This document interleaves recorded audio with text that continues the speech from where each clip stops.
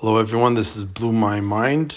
Today we're running into problems with the Spotify app on the iOS devices.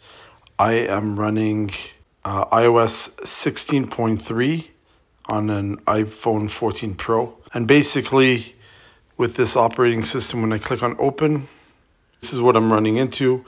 The logo is just locked as you see right there. So how do we fix this? When there is no fix, very simple. All you need to do is go here, go ahead and delete the app. Click on remove app. Click delete app. Delete yet again. And then you're going to use your browser and then type in spotify.com. And then once you log in, you click on open web player. And then you choose some music. And then you should be good to go.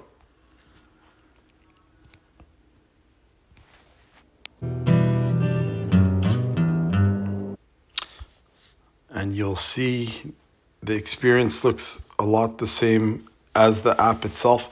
The only big difference is this: if you're looking to fast forward your music for like a podcast, you won't be able to do that. But other than that, you got the same experience with the touch screen.